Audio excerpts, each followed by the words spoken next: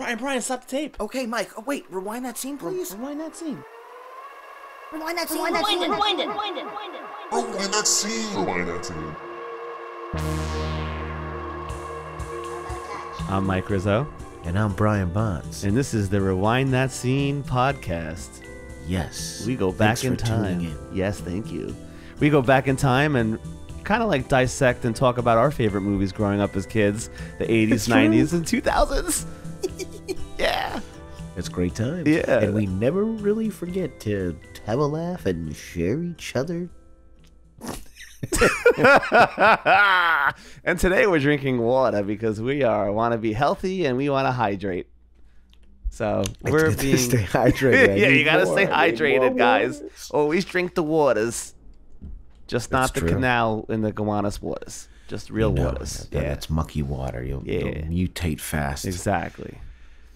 Speaking about mutants, this one we saw, early on, 1987, The Gate. An amazing film. Break it down, baby Bond. This film really gave us the shivers as kids.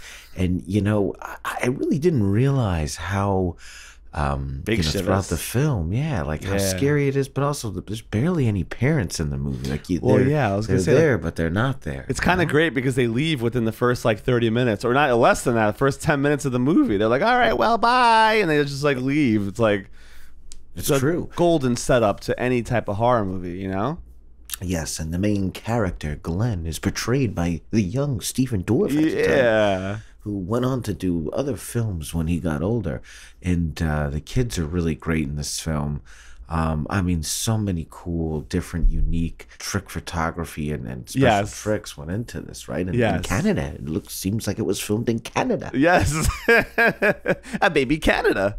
Yeah, baby Canada. Well, for anybody who hasn't seen this, I think this is something that is a must-see. It resonated with us. We were talking about it forever. So. It's scary. So. It's scary as fuck. So. Let's just say it's all about demons, right? Demonology. Yes. Oh, these little critters and demons. It's you never want these guys coming up your blanket in the middle of the night, And there's different types of demons, right? There's a pack of demons. There's a larger demon. Yeah, the dog dies. Always a dog dying in these movies, it's always man. sad, though. It's always sad when a dog dies, man. And these scripts are like, hey, make sure a dog dies. And this in the 80s. It's like, what was his name? Angus, dude. Yes. They had a really cool rocket ship, too. There's a rocket ship that was pretty cool. Yeah. Yeah, man. Beautiful house and definitely creepy movie. We're lucky with the outreach we do. We never know who we're going to get on the show. Yes. But this one is one of probably the major, lead players in this film, an all-star captain of the ship. Oh, he is the El Capitan. Yes, straight from, Budapest and Canada. Mm-hmm. Also shares the September 11th birthday. Tibor, the director of the film, is on the show from The Gate and The Gate 2. What was your initial thoughts when you got the script, and how were you approached to direct this masterful horror? I mean, you really did such an amazing job with this one, and just curious about what your initial thoughts were. Originally, the way that this evolved was that I was promoting a script in LA and going around to producers and trying to get it done, and it was a bit controversial because it was a kind of a tween kind of movie. But it was very violent. It was about kids in a world where there was no adults, and which would be totally acceptable today. But back then, it was kind of extreme, Right. I had gotten a lot of meetings from it, and people said things like, raise the age to 18, cut back the violence. As a post-apocalyptic story, I was a bit of a punk, and I just said, fuck, you're crazy, man. This is stupid. Why would I do that? Kind of stuff. Yes. Fight back. Yeah, Love it. Being from Canada, you don't really know how things work exactly. And I had a bit of cred from a short that I had done. I had a meeting with Spielberg set up because of the short. Nice. And these meetings sort of came from the heat of that and all this kind of stuff, so I was maybe a bit arrogant, I guess. There's one particular producer, this guy, John Kemeny, who I think was at Fox, at 20th Century Fox. That's where his offices were. You know, he gave me that same spiel, kind of like, well, you know, we like your stuff, Sonny, but, you know, it's just too violent, and can you change the age of the kids? Oh, and, man. You know, it just didn't make sense to me. And it does, you know, still, even today, I would probably say the same thing, you know. Yeah. And then a couple of months later, I get a call out of the blue from this same producer that had sort of turned it down. Say he wants me to come to the office immediately. You know, he wants to meet you. His secretary was calling, you know. Yeah. And so I rush over there thinking, oh, my God, he's changed his mind. You know, like, and so I get in and he says, no, we're talking about, I want you to direct something for me. Oh, okay. And he gave me 2 scripts, and one of them was The Wraith. Do you remember? Yes, you remember that of course. movie? Yeah, and then awesome. there was The Gate. And I read both. I was much more interested in The Gate as sort of a coming-of-age story, you know, that had a lot of kind of fairy tale roots, you know. I was drawn to that very strongly. He just said, which one do you want to do? You know, like, wow. I guess he was impressed with the short and maybe my attitude. Yeah. I love that. You know, maybe I kind of believed in, you know, like as a director, you kind of believe in your project. You know, so he respected that. And, you know, he's that kind of producer. I mean, he's done a lot of big things. Like he did Quest for Fire. Wow. And Apprenticeship of Duddy Kravitz, Ice Castles. He's done some big stuff, you know. So then that's great. So then, like, how is it like working with Stephen Dorff and, you know, Louis Tripp? And yeah, that was all great. And it's sort of, I think a more important part of the setup for this is really what happened was that production was scheduled for the fall of that year. I think it was 85, 86. For some reason, some financial thing, they said, oh, no, we can't go ahead. We're going to have to do it in the new year.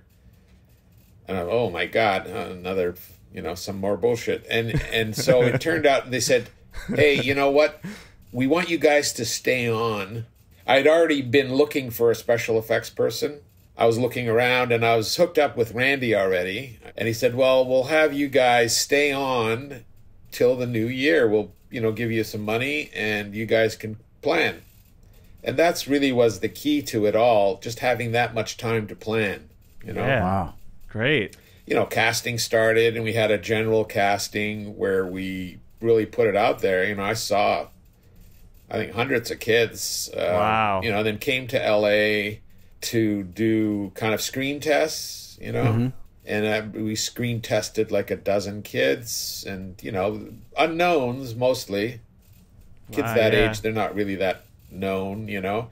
Yeah. And I was kind of moving towards kids that didn't have a lot of experience because I noticed that kids that had a lot of experience already at around 10 or 11, 12, you know, they kind of they fall into a method that for their acting that's maybe more adult-like, you know. I was trying to go for some sort of sincere innocence, a naive kind of quality I was looking for, I guess. Stephen had that because he didn't have all that much experience yet. Yeah, and same with Louis Tripp, same thing. Wow. You know, all the cast, really. Except some of the older kids, you know, they'd already had some experience, and that worked out fine. Yeah. I feel like prep time is like really no longer a thing, right? From a lot of the interviews we've done, there's like, that's like out the window now, right? Exactly. Yeah, that's the bane of my life in most of the cases. I think it's the respect for the process has eroded. You know, it was bad back in the day of this project, you know, in the 80s. It was already bad, and now it's even worse, kind of, you know. Yeah. In these kind of medium budget movies, I'm sure the big budget movies, they got a lot, you know, but even they're rushed too. So, you know, it's all relative. It's if you're given a certain amount of time, you're going to need more time, you know. Yeah. And so many of these scenes stand out to us, even from like the get-go, you know, from the kids throwing the party in their house, even the opening up dream sequence to like the poor dog dying and the mom, the mom. Yeah, it's really really like there's so many visual moments that are really vivid and awesome. Like, were there any like fun stories shooting some of those moments too? The way that it was organized, it sort of dictated certain, I guess, some of the things that you see that you feel like they worked out really well. We had a limited time, of course. It was still a very low budget movie, relative. we divided our workload into, there was the main unit that would shoot everything, the drama, the narrative of the whole thing. And then there was a second unit that would plan a series of effects shots. So I think we were shooting for 25 days. And the idea was that every second day they would do a shot. Oh. But of course they needed the kids as well. Oh, yeah. So they would prepare all day and a half, and then at the end of that second day, we would rush in there with the kids and do the effect with the kids, because it's all in camera mostly. You know, there was some blue screen work, but you can really tell that there's a lot of that trick perspective work that was done, and that requires the people. You know, and it requires rehearsal as well. We were going to ask that. It looks really complicated. You know, like... Yeah, like people acting backwards or acting slow at half speed. You know, all kinds of tricks. Being in the foreground, like 20 feet up in the air, but on a ledge. Yeah. So, and that we were very inspired by that film, Darby O'Gill and Little People. Yeah, they use a lot of trick perspective. You know, it's a film with leprechauns, you know. Yeah. And it's known as Sean Connery's first film, I think. Oh. And there is some singing in it. You know how back in the 60s they used to have, like, people would break into a song. Into numbers. I love that. You know, it's one of those, you know. Oh, that's right up my alley. That's so great. We have some shorts where we bust into songs, so we got to see this. Love the musical aspect. That's really cool, though. And, you know, I was so fortunate to have Randy working with me, who, you know, it was a lot of his ideas about how to do these shots. You know, I didn't write the script, but I had a lot of involvement in it and all the gags. And, you know, so we spent months sitting in the same room with Randy, drawing storyboards and conceiving how we would do these shots. We picked, you know, like, I don't know, there's like 20 or 30 shots that are special in the movie. Each had a way of doing them and kind of like rehearsed it in our minds. And then when we got there, okay, boom, boom, boom, boom, boom. Every second day there would be a shot, you know, for the second unit. Is like, whoa. It was like, you know, well organized. Yeah. No, it seems like it would have to be, you know, like it just seems like such a massive undertaking and a great accomplishment, this movie. It's amazing. Yeah, we were curious how, like, the monsters were made and, like, the decision to, like, make them look like that because they're so unique, you know, like the facial expressions and everything. Well, you know, what technology allowed at the time, you know, the sort of mechanical technology, you could say, and what we could afford, what we could get away with. That's really what the real craft comes in when you say, well, what can we get away with? Like, will this shot be an articulated puppet, or is this just a rubber, you know? Like, those kind of decisions. Randy was an expert at that kind of stuff, having worked on some big movies, and he was able to really guide the planning in that direction. Like, okay, well, we think we can get away with just a puppet here because it's going to be a quick shot. Nobody will know, you know. Yeah. Or this one, we're going to have to do something elaborate. Well, we have people in suits and do the forced perspective or the trick perspective stuff. Those are the decisions that were made correctly, you know, at the time. Nice. Was that your? I can't remember if I answered your question. That was great. Yeah. I guess also too. Yeah, we're wondering, like, what's one of your favorite moments or moments, you know, filming it. Some of the diehard fans of this movie would love to know. Well, you know, it was quite a while ago. The moments where you kind of separate the movie from the regular fare, where the film gets elevated. Like little sort of intimate moments between, let's say, Stephen Dorff and the monster, where the monster comes and touches him. That to me was a really important, interesting moment in the movie that sort of created this connection between the monster and him. That was one when he gouges out his eye, when he's in the room by himself and all that chaos is going around. The stuff of nightmares and making it very, I would say, immersive in a way, you know, where you try to make things feel like the audience is experiencing them in a dream. Those are the moments that I savor. Yeah. Love it. The other little thing is the Barbie doll gets stabbed. He stabs the eye of his friend. That to me was also a fun moment. And we had different moments where they told us to cut it out, and we could put some back, and this many frames and that many frames. It was all like, it was tricky stuff. The whole PG-13 thing was a big deal. To me, a story about kids that dig a hole in their backyard's got to be PG-13. I mean, that's the concept that kind of got lost in Gate 2 because they were forcing us to make it an R movie. Yeah. I see. Really, it was sort of against the grain for me was to make it an R movie, and that's kind of like twisted it out of shape in a way. Yeah. Yeah, no, that makes sense. Yeah, there's so much like safety, suburban, perfect life vibes in this film, and then quickly goes to shit with demonology and his parents. And as like you said, as a kid, it's almost. You're watching this and you're right, like their parents are not even that involved. I love they just like leave right away in the movie. Like, yeah. Well, it's the old Peanuts kind of concept where you never see the adults, and you just hear the Yeah, I love that. And then when you do see the dad, his face melts because he's the monster. Yeah. It's great. Oh my god, those scenes really stuck with us. It's really great because it's like I said, it's so safe and suburban like, and then it instantly becomes just so twisted in a good way. And also to your credit, it's and the team, like it's amazing that you can pull off so much visual scary stuff and keep it PG-13. You know? And that's it true. leaves so much more open to the illusion of the mind too, and leaving that movie and just going to bed thinking like, holy shit, could this happen to us? That was us. Was it fun to like and I guess you sort of answered this, but it just a little bit more on like the actors themselves dealing with the monsters? I guess a lot of that was, some of it was trick, camera work too. They were, I don't think there was, it was always, they were acting, That's what they were good acters. And like Against Nothing, right? Yeah, pretty much. Sometimes the puppets, there were some puppets, and those that helps when you have a puppet. Helps tremendously. Yeah.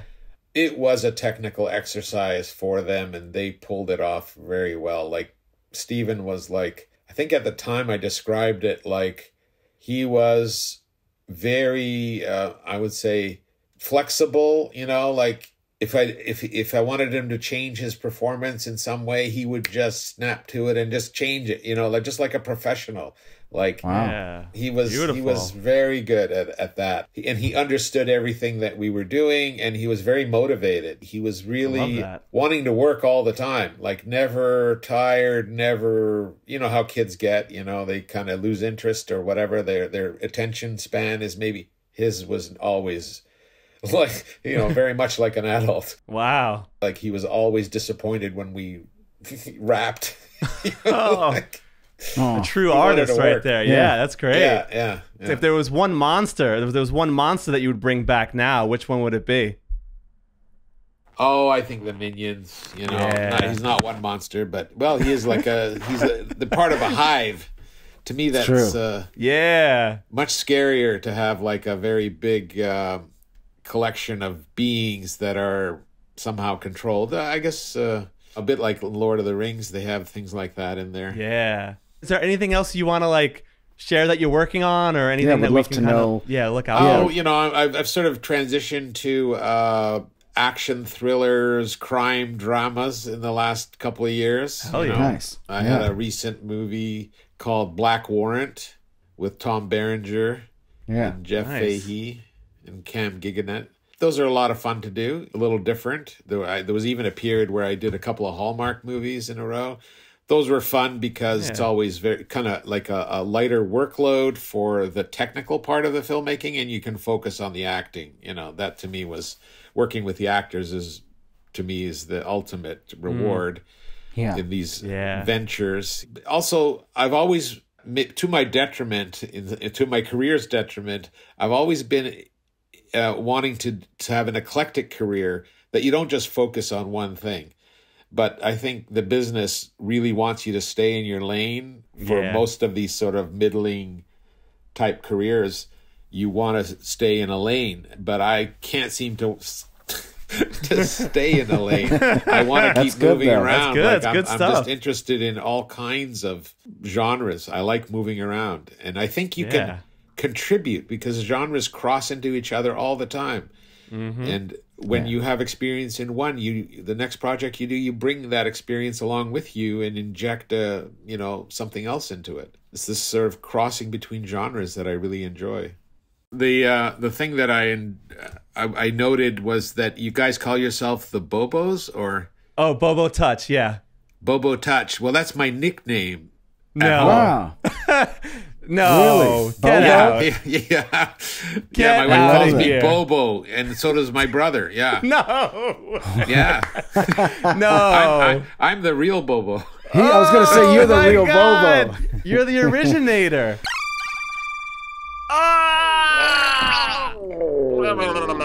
What's the language the little monster says? Atalaka bataka? Yo, there's one scene where there's like a sick fucking snap zoom, right?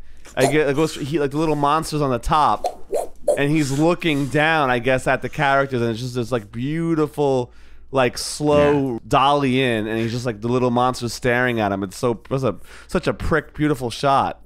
Yeah, a lot of small little prick monsters don't get given a nice shot like that. Yeah, they gave the prick monster his own little time to shine, you know? Another thing that I really love about this film, especially after this interview, is not only that we have our father Bobo, but we do, there's so much rehearsal that went into this movie. I mean, I wouldn't have even known that, half the stuff that went into what he said. Is how it actually panned out. Well, the thing about, like, if you think if they had, like, like a month of prep or 2 weeks of prep time, like, what is it now? Like, soundstage. Yeah, like, what is it now? Like 2 days to shoot a feature? Yeah, I mean, it's John Wick. Yeah, exactly. Yeah, then, like, I guess he's like, if it's like a major big budget, then I guess you do have the time. I'm sure a little even bit. Those are less. Yeah. It's crazy, but yeah, this film was really good overall. You could tell teamwork from the cinematography to the props and the lighting and testing and the stop motion. I mean, come on, stop motion. That wasn't Killer Clowns. That was also in a lot of other movies. Yeah, and also like him working with that guy. Him working with the special effects guy was huge. It's true. Yeah, I mean, that's like, like he was talking about a true collaboration right there, like mapping out every single shot. You know, when to use a rubber guy, when to use a blue screen. It's true. Teamwork makes the dream work. Oh, yeah. Is that Wu-Tang? Was that a little Wu-Tang you just said there? You know what you done. Also, another thing too, let's talk about the sound design, because we are, sound and audio and picture people. Yeah. Dude, remember like the moaning? Remember hearing like the moaning that was like layered in there? Oh my goodness. Yeah, of the little monster guys coming out. I think, even like when you hear it off camera, Yeah.